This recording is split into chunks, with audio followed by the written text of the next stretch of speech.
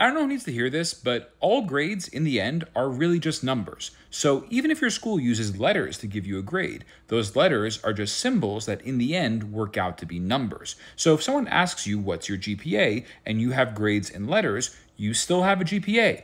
All you have to do is convert the letters to numbers first and then average them, and then that's your GPA. And if you're confused because you don't know which numbers correspond to the letters for your grades, all you have to do is look up a chart that does the conversion for you. So in this case, I looked up a letter system for the US. You can do this same kind of chart for any grading system anywhere in the world. All you have to do is look up the right chart and then convert your grade from the letter into the numbers and then into the GPA.